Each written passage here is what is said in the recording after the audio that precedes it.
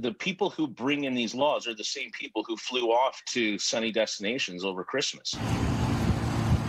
14 months into the pandemic, police in Alberta are enforcing public health measures, making arrests and shutting down protests of those blatantly breaking the laws. But why now? Why is it only now? Because they have ignored the law themselves. Criminologist at Mount Royal University, Kelly Sundberg, says this government has a large portion of members who oppose restrictions and have even ignored rules themselves. And that delay may have a negative effect. It's too little too late. They need to stand up and show good leadership. They need to lead by example, and they haven't done that. The RCMP making arrests at a protest in Muir, Alberta Sunday. A day earlier, 2 church leaders who have held gatherings and led anti-restriction protests for months were arrested by the Calgary police.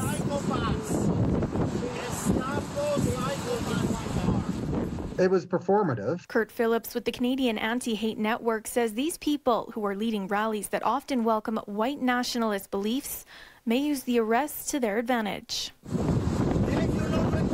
He actually says, is the camera rolling? It's rolling. So they were ready for this. They were ready to create some drama because they know it'll be good for to gain further support from their supporters. That's why he says not giving these people too much publicity or name recognition is important.